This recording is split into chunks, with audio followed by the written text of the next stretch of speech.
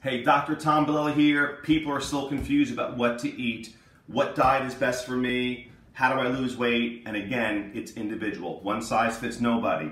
It starts with the quality of food, and that means, of course, nutrient-dense, nature-made food, but immune-tolerant. Again, going back to the LEAP testing, the MRT, the 130, the 170 tests, fantastic. That can really, it will pinpoint foods that you are sensitive to that create an inflammatory reaction in the body that you usually can't feel. So first and foremost, results start with eating foods that are right for your unique system. They're doing a special, $50 off the 130 or 170 till the end of May 2018. If interested, contact us here at Nutrition Treatment Center. Learn more about these tests on our website. But if you're serious about your health and your fitness and want to learn how to eat right, the MRT test is #1. Dr. Tom, thanks for watching.